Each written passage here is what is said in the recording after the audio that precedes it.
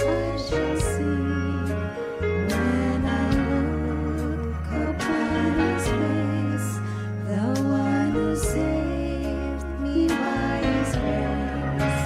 When he takes me by the hand and leads me through the promised land, what a day, glorious day that will be.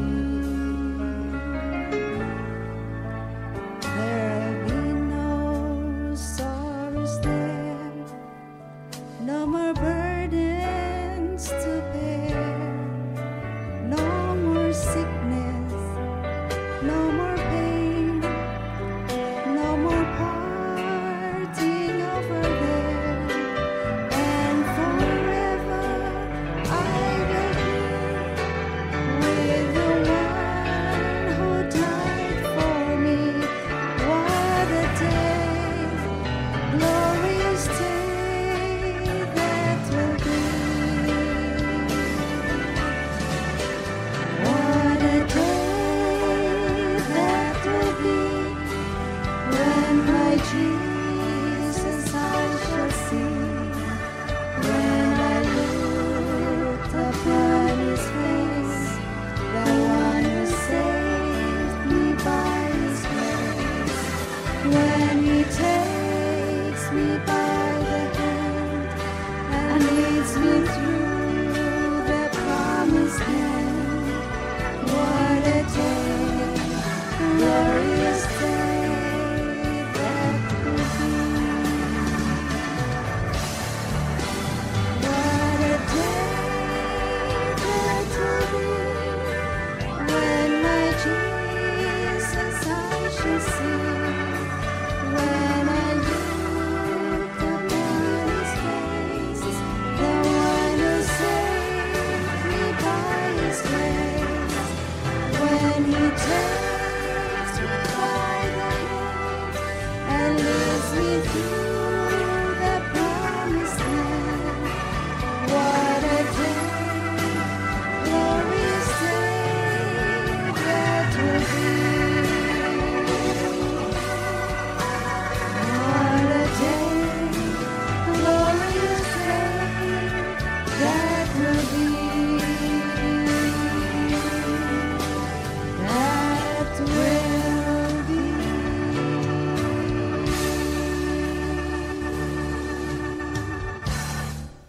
Amen. Amen.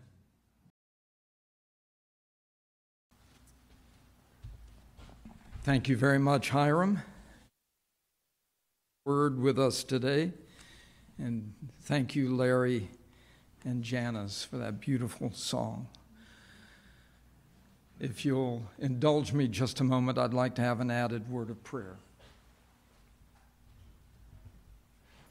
Oh, Father in heaven, I ask one more time that you will bless today with the words that are spoken. I pray that my thoughts and my words will be your words and your thoughts to us. I pray that your Holy Spirit will override what I have planned to say, if need be, to say what you want said today. In Jesus' name, amen. I'd like for you to turn to Luke chapter 18. Luke chapter 18, and we'll read briefly a story that Jesus told, a parable that he told. You can find it in a beautiful commentary on Christ Object Lessons by Ellen White, where she includes many of Jesus' parables in that volume. I don't know if you're aware, but when Ellen White wrote The Desire of Ages, it turned out to be a book of about 12 or 1,300 pages. And she and the writers and the publishers obviously agreed that was too much for one book. It was just too big to manage. And so they broke it up into 3 books: Desire of Ages, Christ Object Lessons and the Thoughts from the Mount of Blessings, which we will be reading this afternoon.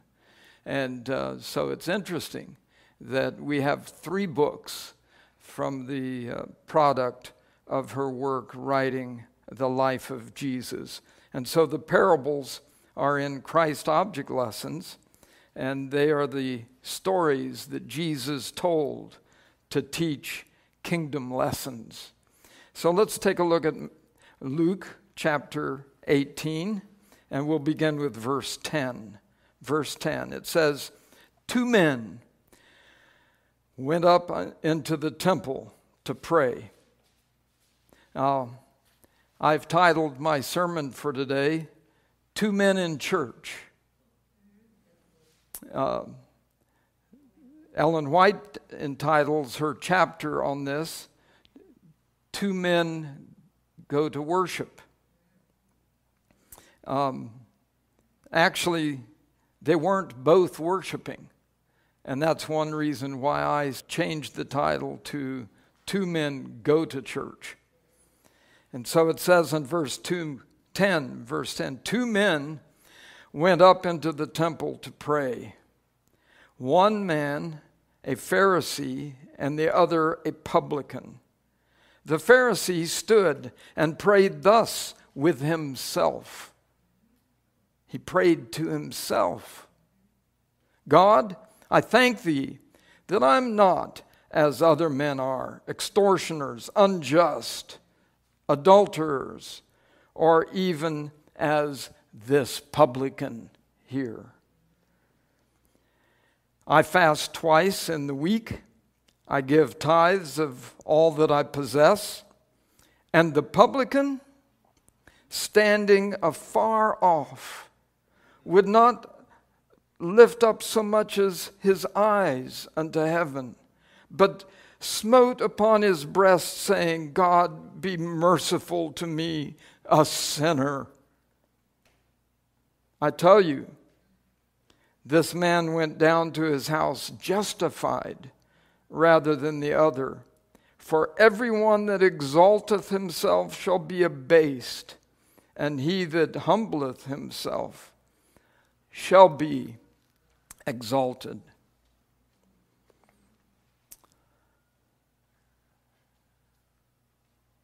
So we might conclude that the lesson, that the point, that the objective or theme of this parable is humility is better than pride. That would be suitable, that would be fine, but it's much more than that.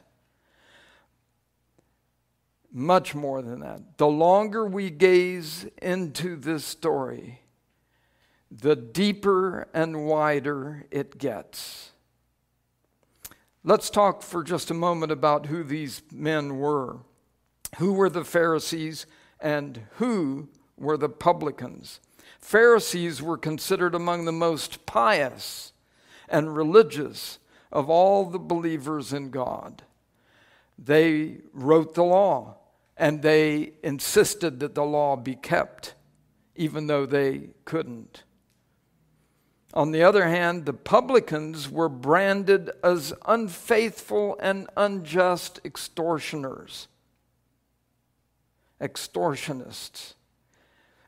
Today we would see them as the mafia, because, the mafia will come into town and take control of all the businesses and insist on a tax, a membership fee from the businessmen, so that the mafia are profitable and make the management of the businesses their business, and a profitable business at that. And so a publican was seen as the mafia of their day. You can see why that Jesus' conclusion of this parable literally stunned his audience. The hearers of this story couldn't believe what they had just heard. That Jesus uplifted the publican but put down the Pharisee. Jesus had harsh words for the Pharisees, but he had compliment for the publicans, and so they were stunned. These men represented two groups. I'm sharing a few thoughts this morning from Doug Batchelor. He wrote a commentary on the parable of the Pharisee and the publican. And it says, Doug Batchelor says this: these men represent two groups of people. We're not talking about two groups of people in the world, but two groups of people in church. Even two people in our church, two groups of people in our church here at Ojai, very possibly. These two men represent two opposite destinies, the saved and the lost. I see some of you nodding your heads. Those are the ones represented by the Pharisee and the publican, the lost and the saved, among those who go to church. Every professed believer today falls into one of these two groups. One of these men represents me, and one of these men represents you. The question today is, which one represents me? Which one represents you? That's the question.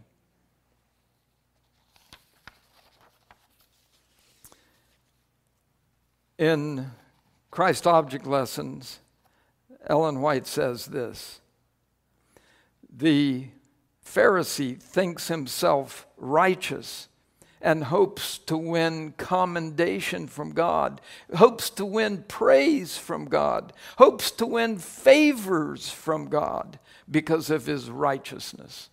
Oh, help us, God, help us. He is full of self-praise. He looks it, he walks it, he prays it. Self-praise. Drawing apart from the others as if to say, come not near me, for I am holier than thou. He stands and prays at a distance with himself, wholly self-satisfied. He thinks that God and men regard him with the same complacency. God, I thank thee, he says, that I'm not like other men. Wow. May that not be our attitude. The religion of the Pharisee does not touch the soul.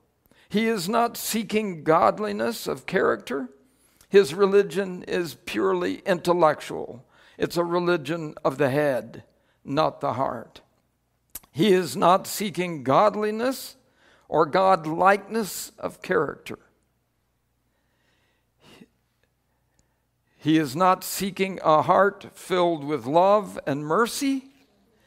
He is satisfied with a religion that has to do only with the outward life. His righteousness is his own, the fruit of his own works, and judged by a human standard.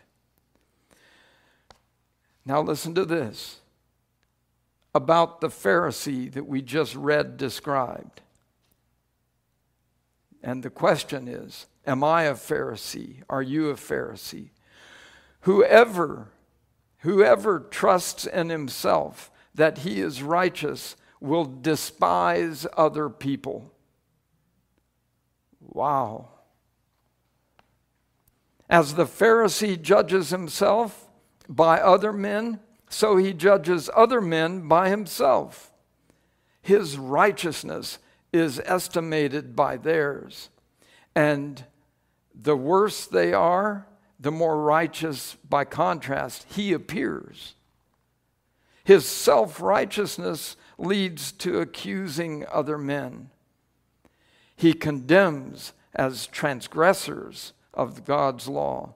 Thus, he is making manifest the very spirit of Satan, the accuser of the brethren.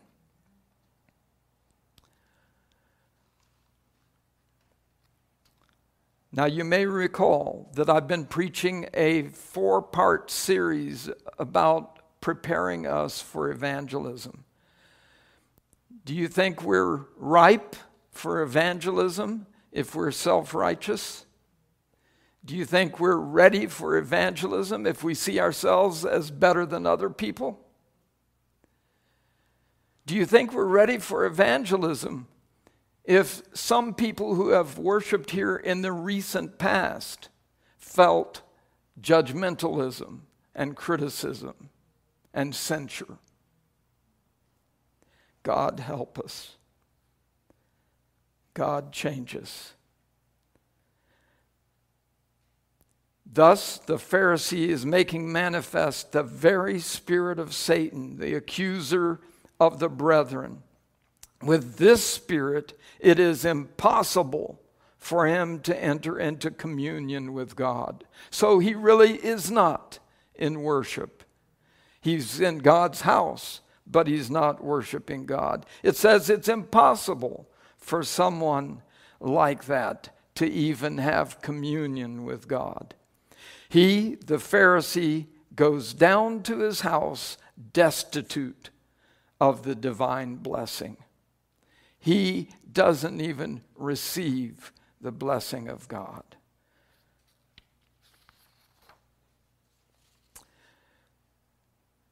Doug Batchelor shares these thoughts in comparing the Pharisee and the publican.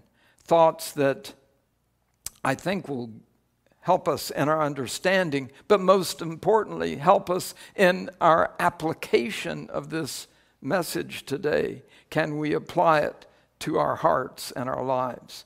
Here are some common threads between the Pharisee and the publican. These men had a few things in common. First, they both believed in God. But remember, even the devils believe and tremble. Both the Pharisee and the publican went to church. They were both in church. Sometimes people excuse not going to church by claiming that there are hypocrites in church. Yes, there are. And God help us to receive fully the message and revelation about righteousness and salvation and righteousness by faith. God wants much more from us than hypocrisy. Jesus went to church himself every Sabbath, even though it was filled with hypocrites. Where was Jesus on the Sabbath?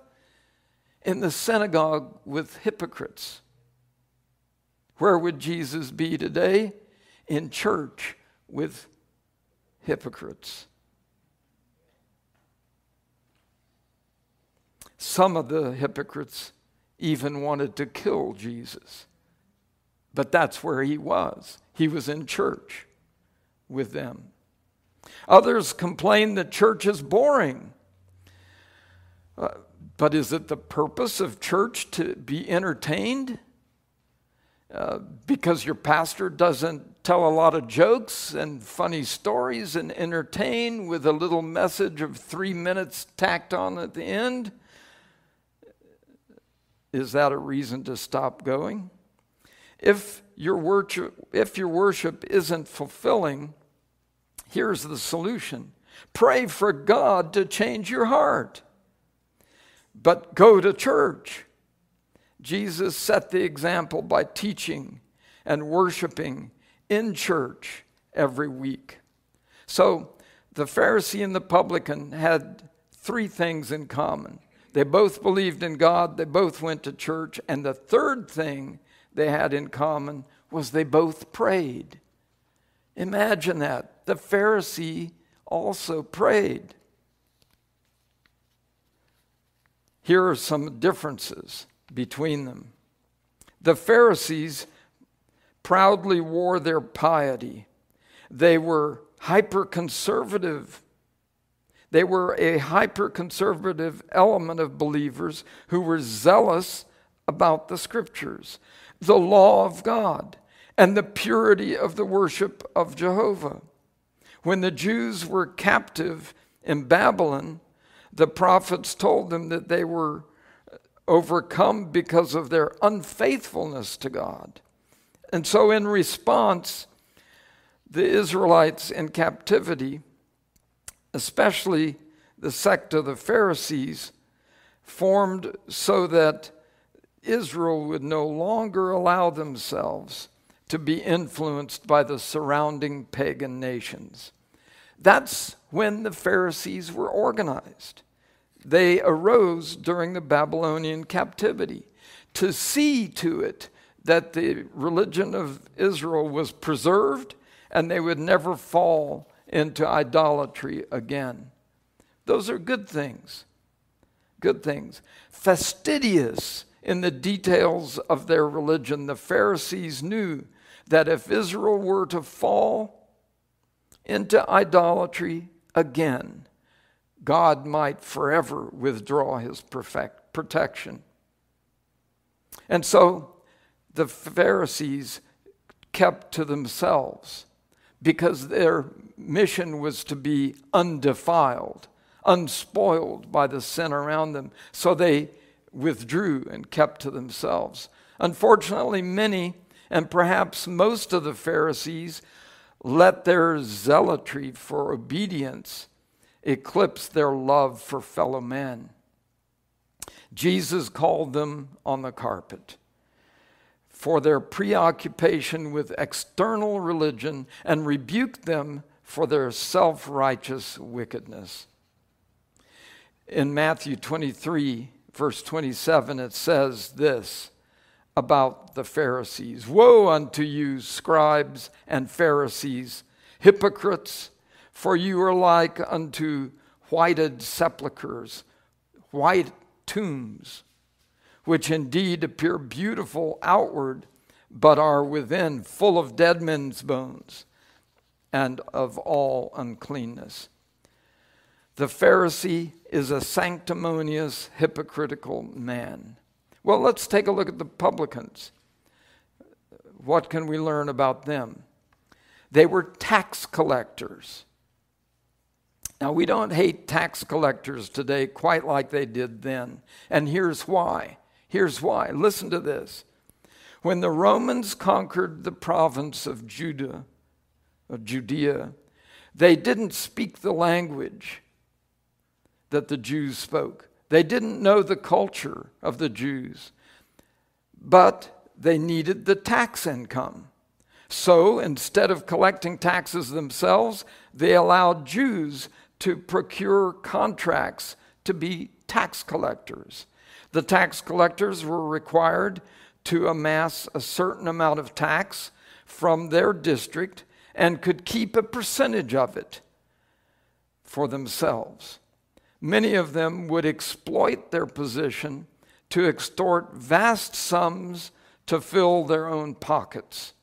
Zacchaeus was fabulously wealthy because he was a tax collector in Jericho. But the publicans were hated by the Jews. They were hated by their own people. They were considered traitors for taking God's money from his people and giving it to the pagans. The publicans were also known for keeping the bars open late and for being involved in red light district business. Why? To make more money so that they could pay the taxes or collect more taxes. They represented the worst breed of sinners. The people naturally looked upon the Pharisees as the ones who were the closest to God. They looked upon the publicans as the most hopeless. You know what I saw yesterday? I saw a young man with a low-neck t-shirt. It was low so he could show off his tattoos. And right across his neck in big bold letters was a tattoo. It read, "Hopeless." I'm not sure what it meant, but if it meant what the word usually means, I felt sorry for the young man. I really did. And we're told that the Pharisees looked upon the publicans as the most hopeless people of their generation. They were God-forsaken, they believed. Untouchables, they believed. But Jesus favored the publican over the Pharisee. The question is why?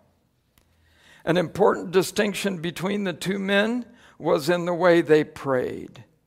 Here's the reason that Jesus preferred the publican over the Pharisee. It was the way they prayed. The Pharisee stood and prayed thus with himself. He stood up by himself up front.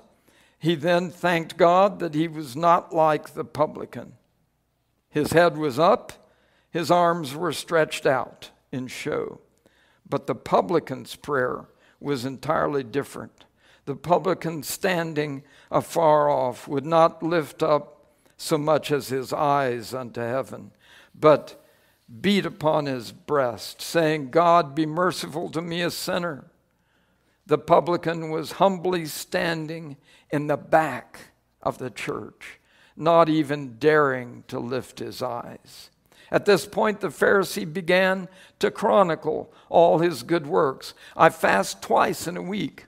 The Pharisees were required to fast once a week. But this Pharisee, because of his spiritual pride, fasted twice a week. He said, "I give tithes of all that I possess."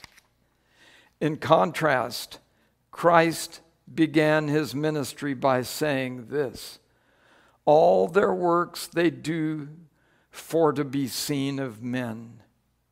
Wow. Jesus saying that's all the reward they'll ever get is to be seen of men. This parable is important for us even today because we still have Pharisees in church today. Have you been listening? Have you been asking yourself, am I a publican or am I a Pharisee? If the call were made for the publicans to stand and pray a humble prayer here in church, how many would do that?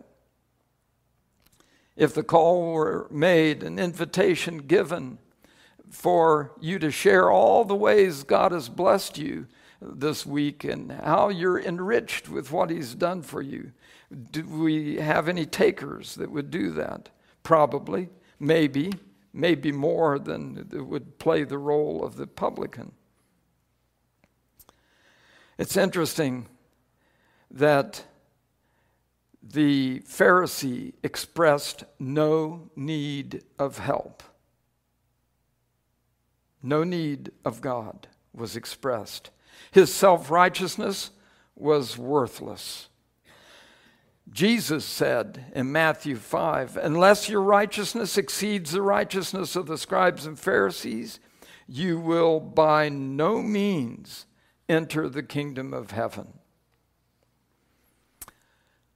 It requires humility. Some of us struggle to have humility, but it requires humility to secretly do good here on earth, secretly, and not tell anybody.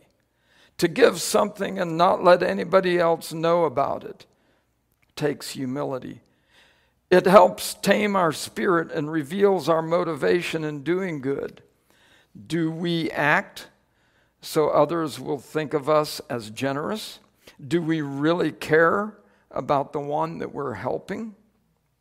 The idea of the parable is not that standing while praying is bad, but rather to examine why you are standing. Jesus doesn't want us to make a spectacle of ourselves while we pray. Don't draw attention to yourself, either through your actions or by your words.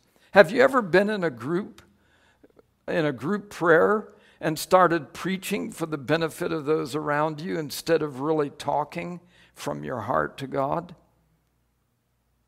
Doug Batchelor recalls a situation like that. He says, I sometimes still do this even with our own children.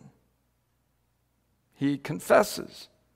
He says, we kneel with them to pray, asking the Lord to help them get good grades. That's our agenda, maybe not theirs. And to help them clean their room, that's our agenda. And we're manipulating prayer to try to get them to do what we want. Do we use prayer to manipulate what we want from God? Amazing. When we deliver little innuendos and messages in our prayers, that's one way we stand instead of being humble on our knees. That's the prayer of the Pharisee.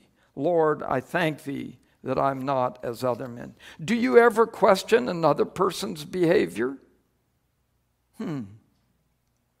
That's easy for us to do. Do we ever question another person's behavior? Are you ever thankful that you're not like that? By the way, if you think you can get off the hook with gossiping, gossip is just an outward manifestation of this holier-than-thou attitude. Often we disguise our gossip as a prayer request. I'm not gossiping, but I just wanted to mention this so we can pray about it together. Wow. Have you ever heard that? I have. I may have been a part of that. We excuse ourselves with a false claim. I'm not gossiping, but I just wanted to mention it so we could pray about it together. Then they reveal the gossip. Whom do I trust? Do you trust the Pharisee or do you trust the publican? Or do you trust neither? The Pharisee exalted his own religious practices at the expense of his neighbor. He trusted his own good deeds to make him acceptable to God. He didn't plead the merits of Christ. He didn't ask even for forgiveness. Many good people will do this without realizing it. Without realizing it. You know, there's a text in Revelation. Why don't you turn there with me? It's Revelation chapter 3. Revelation chapter 3. It's the message to the Laodicean church. And we're told that we are the Laodicean church. That we are in Laodicea. Revelation 3 and verse 17. There's something here that I've heard overlooked in most of the sermons I've heard about the Laodicean message. Most of them don't even mention this. They go into the symbols and what the symbols mean and represent, and they skip this. But listen to verse 17 of Revelation 3. Because thou sayest, I am rich and increased with goods and have need of nothing. Here it is, 3 words. And knowest not. Jesus is saying, we know not. We don't know ourselves. And it says, and knowest not that thou art wretched and miserable and poor and blind and naked. We don't even know that we're blind. We don't know that we're naked. Wow. We don't know that we're poor. We don't. We must have Jesus show us. And so the Pharisee didn't know his true condition. He didn't know his need, and so he didn't plead for the merits of Christ. The Pharisee in our parable was in the same boat. He measured himself with others rather than with God. He lacked a humble, contrite spirit. He felt no need of God and made no request in his prayer. His thanks was not thanking God for being God, His thanks was for himself. 5 times in his prayer he said, I. It is an entirely self-centered speech. Did you get that? His prayer was not a prayer, it was a speech. Remarkably, the Pharisee made no request at all. There was a false sense of personal righteousness. The one thing that most distinguished or disqualified the Pharisee from heaven was his self-righteousness. Listen to what C.S. Lewis says about self-righteousness. When a man, this is C.S. Lewis, when a man is getting better, he understands more and more clearly the evil that is still left in him. Did you get that? When a man or a woman is getting better, the more clearly they understand the evil that is still left in them. When a man is getting worse, he understands his own badness less and less. So if we want to understand ourselves, we should be asking God to help us understand God and get closer to God. Self-worship. It turns out one was worshiping himself. The Pharisee was confident in his own works of salvation. The publican pleaded for mercy from God. The Pharisee lifted himself up in the sight of men. This gave him a sense of pride and worth, yes, but he didn't find that in God's eyes. He found it in his own eyes. When he wanted to find out what the standard was and where he stood relative to the standard, he looked around him and compared himself with other men. Paul addresses this fatal attitude, saying, we dare not class ourselves or compare ourselves with those who commend themselves, but they, measuring themselves by themselves and comparing themselves among themselves, are not wise. We can always find somebody worse off spiritually than we are. The publican was probably not the worst sinner in the immediate area, but he didn't compare himself to men. He didn't pray with a horizontal perspective. Rather, he compared himself to God, and he begged for mercy because he saw that the gap was huge. Isaiah, in the presence of God, said, woe is me. The Pharisee, in the presence of the publican, said, I'm not that bad. We all do this sometimes, whether it's about self-esteem or a skewed defense mechanism. We feel better and perhaps anesthetize our guilt if we can find someone else to criticize. Wow. That's where we hurt each other so often. We recite to the Lord our virtues, our goodness, and list the failures of others, not our own, trying to convince God or just ourselves that we're not that bad. But we must stop trying to lift ourselves up like this. It simply doesn't work. Rather, we should compare ourselves to Jesus, lifting him up as our example and standard. Look unto him. That's the only way we can be truly lifted up. Humble yourself before the Lord, and he will lift you up. James 4:10.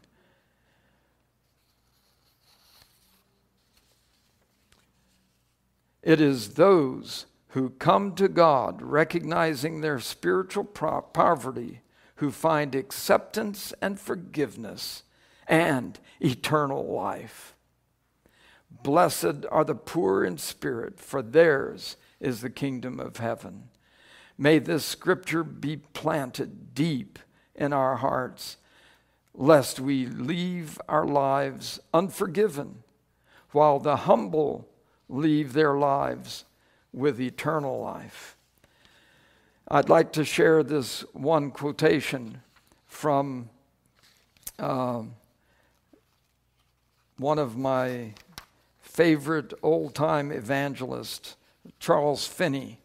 Charles Finney, a great evangelist of a century long ago, said this: "Remember that every step of progress in the Christian life must be made by faith and not by works.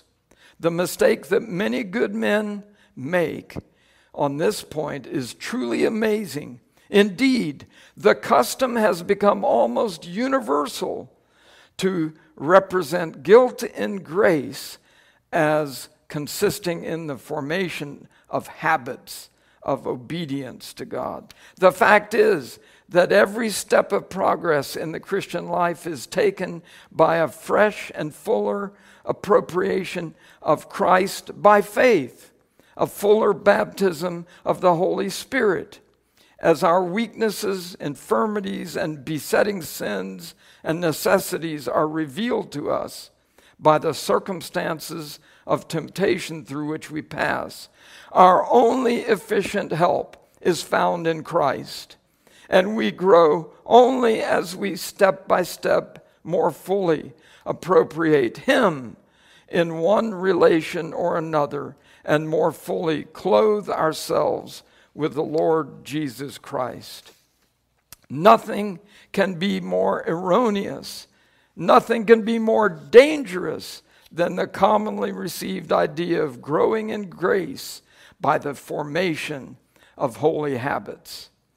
By acts of faith alone, through the Holy Spirit, we appropriate Christ, and we are as truly sanctified by faith as we are justified by faith. Yes, Adventists believe we are both justified by faith and sanctified by faith. And then he concludes, you must pray in faith for the Holy Spirit. You must appropriate and put on Christ through the Holy Spirit. At every forward step in your progress, you must have a fresh anointing of the Holy Spirit through faith. Ellen White says, it is only he who knows himself to be a sinner that Christ can save.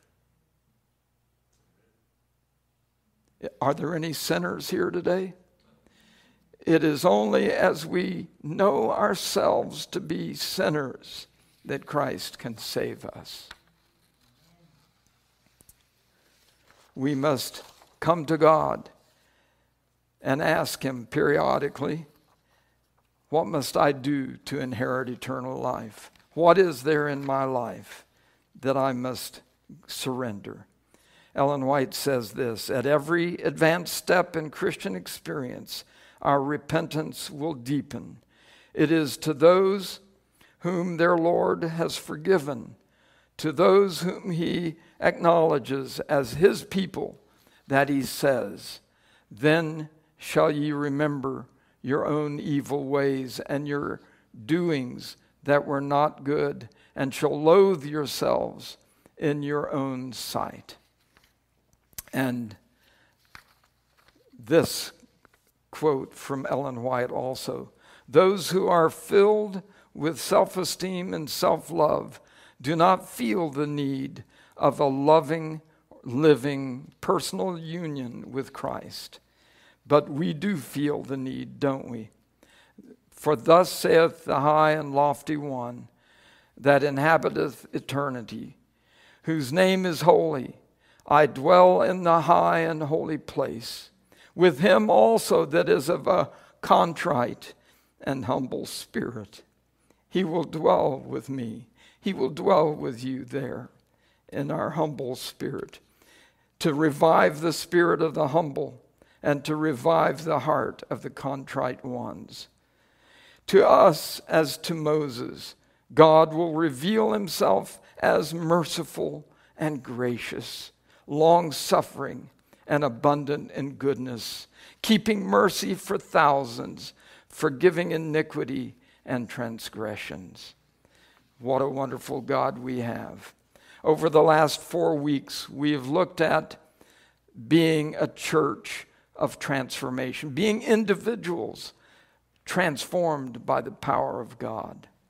We've looked at confession and repentance, how much we need to confess and repent and to ask God to reveal our need and to wash our sins away. Not only have we looked at being transformed and being repentant, we've also looked at having a thirst for an intimate relationship with God. The only way we will be able to stand in the final crisis of this earth is to have a deep and intimate relationship with God. To know God is the secret. If you want to know how to prepare for the end of time, for the second coming, it's deepening your relationship with God. Yes, there are things we must know. We do need to know the Scripture. We must. And I commend to you the Word of God. But we must also have a deepening relationship with God. And that's one reason why we can't make a last minute mad dash to the pearly gates and expect to get in. You can't develop a deep, intimate relationship with Jesus the last minute on a dime. It must be an ongoing relationship. And now today, we looked at two men who went to church. One was a bully.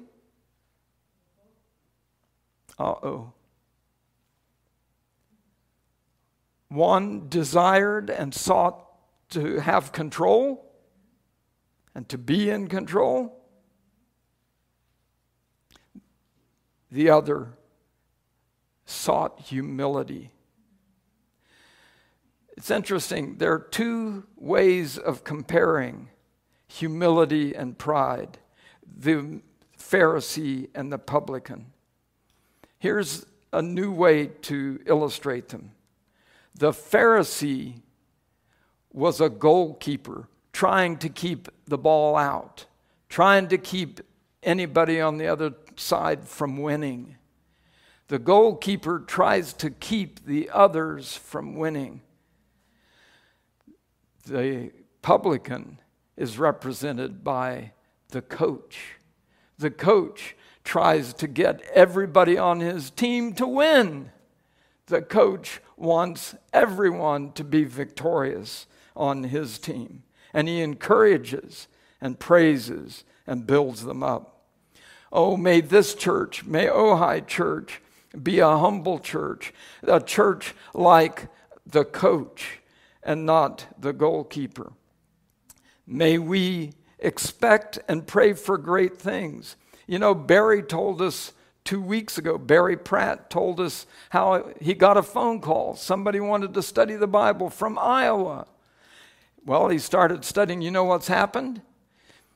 A second man joined the study. The first guy invited a friend, and now there are two. In fact, the last time they met, they're studying every night, 6 o'clock every night of the week. Amazing. And the last time, 2 children joined. Now it's a group of 4 studying with Barry from Iowa over the phone. I just heard this week that Tess was invited to meet with a Sunday church on Sundays and explain the Sabbath. What an opportunity. God is opening doors to us. Pray for Tess. Pray that the Holy Spirit will use her and give her the right words. Just this morning, I heard this from Pavel Goya in the ministerial department of the General Conference. It got my interest because I grew up in Nairobi, Kenya. He told a story about something that recently happened in Nairobi, Kenya. It's a huge city of 11 million, but very secular. The church is not growing in the city of Nairobi. And so 2 Adventist pastors said, this has to change. And they started praying. They started praying frequently that God would pour out his Spirit in the city of Nairobi. You know what happened? They got a phone call. In the phone call, the man said, is this the Seventh-day Adventist Church? They said, yes. They said, do you keep the Sabbath? They said, yes. They said, I'm a pastor, but I've never known about anybody keeping the Sabbath. Couldn't you study with me? Well, a long story short, they ended up with 200 pastors. It was 190 something, 194, 195 pastors of other denominations that became Adventists and were baptized. And today they are Adventist pastors. More than that, do you know what happened? They brought their church members with them. Tens of thousands have become Adventists in the city of Nairobi, and it started with 2 pastors praying. How long should you pray? How long should we pray here at Ojai for God to do amazing things in our city through our evangelism? How long should we pray? Until God acts. That's how long. Until God answers, we should pray. We should pray for revival until it comes. We should pray not for emotions, but for results. That's what we should pray for, that God will bring results. You've heard my past 4 sermons about preparing for evangelism. I am praying that each one of you will pray and pray intensely from now until the last meeting, that God will send His Holy Spirit and do great things among us. Great things. Not only that, but I'm praying that God will so move you and fill you and us and me that even when the last meeting is over, we will continue. Because, you know, the newly baptized, the new members, the young in the faith are going to need support. They're going to need our love. And so I encourage you, go back and listen to the 4 sermons if you've forgotten the details. And pray and prepare yourself for the coming meetings. And listen to the verse that Hiram read at the beginning. Behold, ye among the heathen, and regard and wonder marvelously, for I will work a work in your days which you will not believe, though it be told you. That's one of Cami Ootman's favorite Bible verses. She's lived it, and we can too, right here in Ojai. She has seen God do amazing things that you wouldn't believe if you were told. And that can happen in Ojai. Oh God in heaven, we pray for miracles. We pray for your power, for your Holy Spirit in this valley. We pray, Father, that you will prepare us to be loving and accepting, to be kind and merciful and gentle with everyone, especially the young and the young in faith. Oh, Father, may we not offend anyone. Give us grace. Give us your Holy Spirit presence in our lives and in the words we say and the actions we carry out, that everything will win people to you and uplift your Son, Jesus. We pray these things in your precious name. Amen.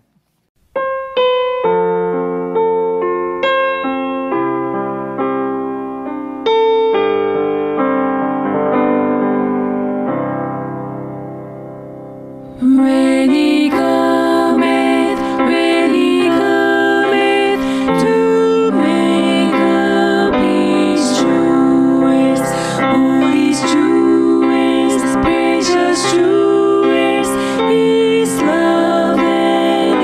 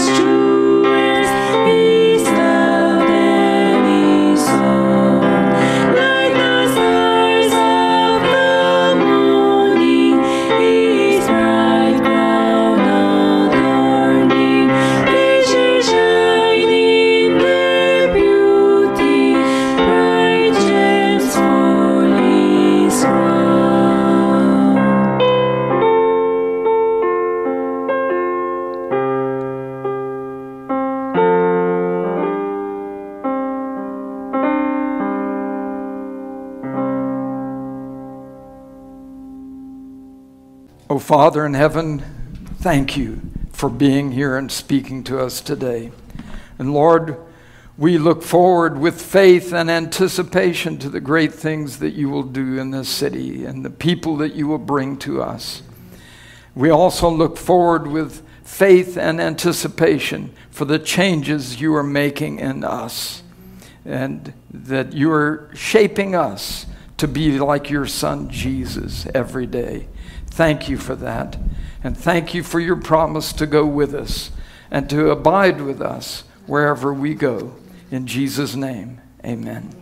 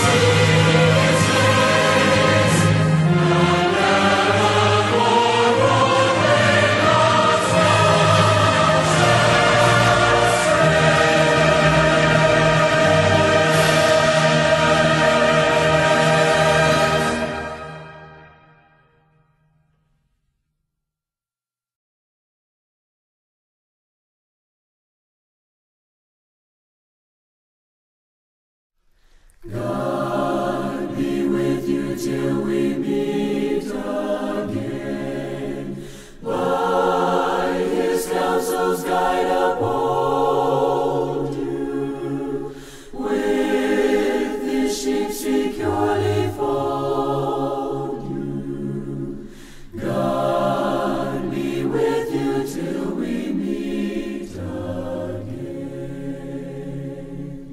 Till we meet.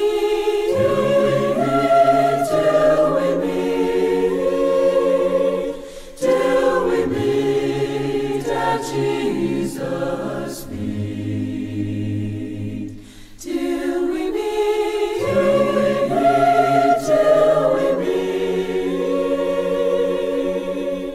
God be with you till we meet again.